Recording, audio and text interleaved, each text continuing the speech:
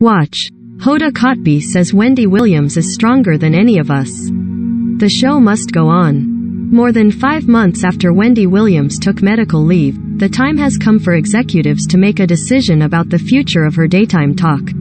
While many celebrities, including Leah Remini, Whitney Cummings, Jerry Springer and more, have filled in for Wendy in recent months, Debmar Mercury co-presidents Mort Marcus and Ira Bernstein said in a statement on February 22 that guest host Sherri Shepherd is getting a new talk show, which will take over the Wendy Williams show time slots. Sherri is a natural who proved her hosting skills for many years as a panelist on The View, on Fox's Dish Nation and again this season as a popular guest host of Wendy, they shared.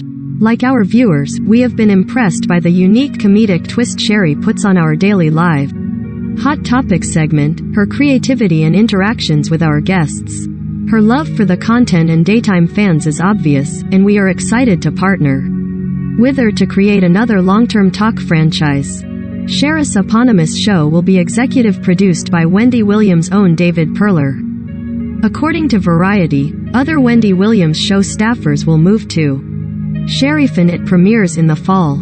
Despite the bittersweet decision to move forward without Wendy, the Debmar Mercury presidents expressed gratitude to the former disc jockey, describing her as a true icon. Since Wendy is still not available to host the show as she continues on her road to recovery, we believe it is best for our fans, stations and advertising partners to start making this transition now, they assured.